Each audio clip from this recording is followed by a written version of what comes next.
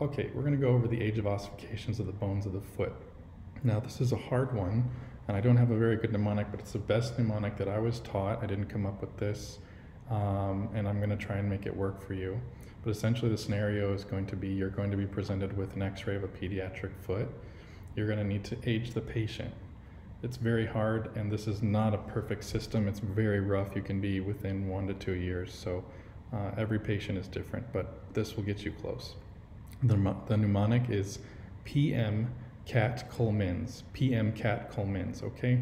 And you can remember that by thinking about cats culminating in the night. So PM is for night, CaTCuLMINS, okay? Now, you need to remember the mnemonic. You need to remember exactly where this red dotted line is between the CU and the L. Each letter stands for a bone. All the bones to the left of the dashed line are present at birth. They don't really help you. All the ones to the right are most important, and they age the patient. So P is for phalanges, M is for metatarsal, CA is for calcaneus, T is for talus, CU is for cuboid, L is for lateral cuneiform, M is for medial cuneiform, I is for intermediate cuneiform, N is for navicular, and S is for sesamoids. So you remember the mnemonic, you remember where the dashed line is. Now you need to remember 4 months, 1 year, 2 years, 3 years, 10 years. So 4, 1, 2, 3, 10. Those are going to give you the ages, okay? So let's try an example. Here's an x-ray. It's a pediatric foot.